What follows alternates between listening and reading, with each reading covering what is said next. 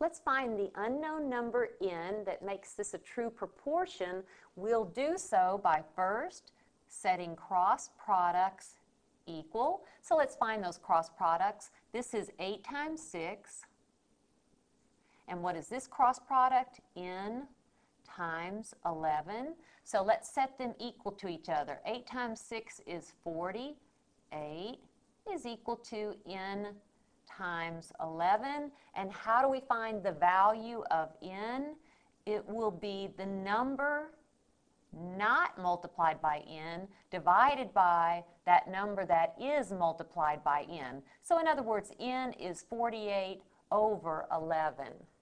Now this is simplified, but it is an improper fraction. So if you'd like, you can write it as a mixed number. In other words, 11 divides into 48 4 times. 4 times 11 is 44, so we have a remainder of 4, which we write over 11. So n is 48 over 11, or also n as a mixed number is 4 and 4/11.